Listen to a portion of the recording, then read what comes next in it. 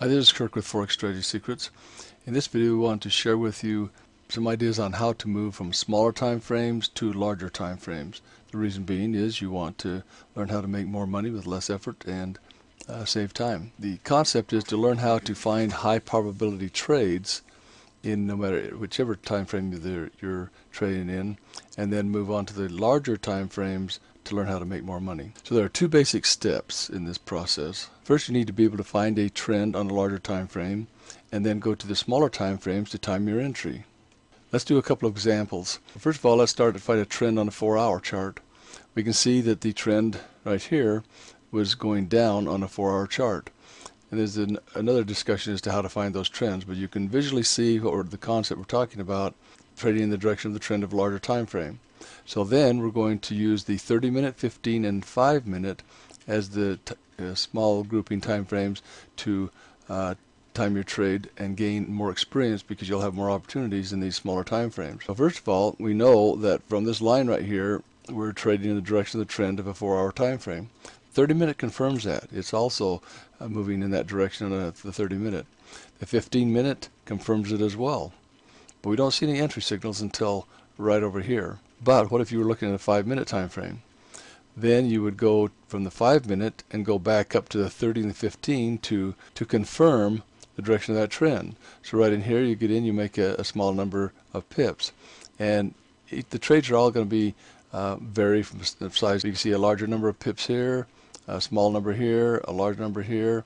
And as I scroll across, you can see that there are many instances where you have opportunities to trade going in the direction of that trend on the 4-hour chart. Now let's move up to a grouping of 3 time frames and trade some larger time frames using the 4-hour as the larger time frame to time the trend, and going to the 1-hour and the 30-minute to time our entries.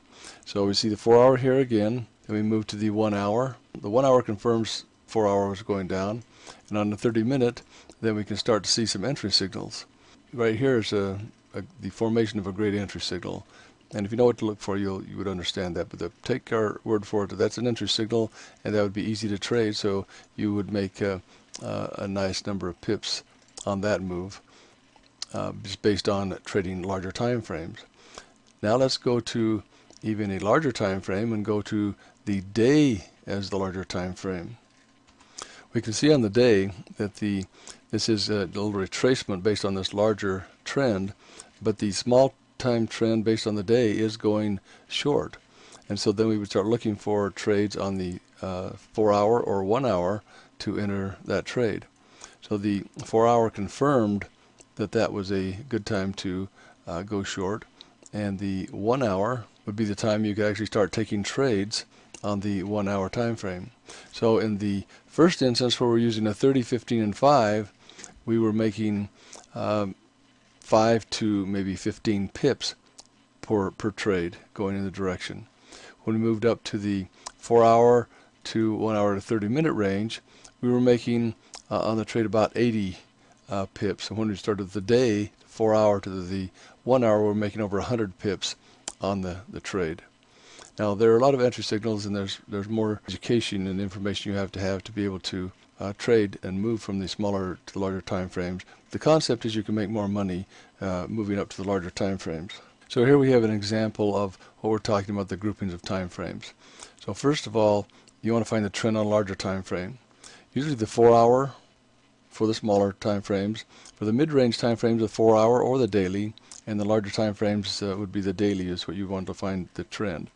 Then you have a target time frame. That's the main one, or your larger time frame you're looking to be trading in that direction. When it goes up and down, up and down, when it's going in the direction of that larger time frame, then that's confirming that you're trading in the direction of a major trend.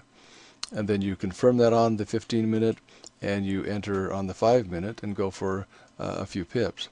Then when you move up, you're trading the 4-hour, 1-hour, and 30-minute would be your trigger. So you'd be entering based on a 30-minute, trading in the direction of the trend.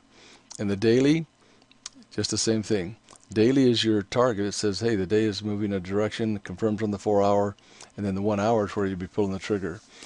This way you don't have to spend as much time trading when you move to the larger time frames. In summary, I want to share with you that by trading smaller time frames, you'll get more experience faster. And then as you start out, you'll be only trading a few currency pairs because that will keep you busy using the smaller time frames because they come around pretty regular.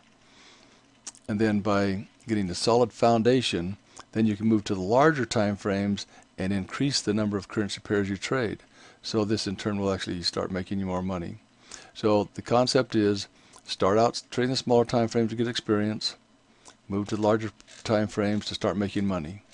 You need to get the experience, become good traders first, and then the money will come.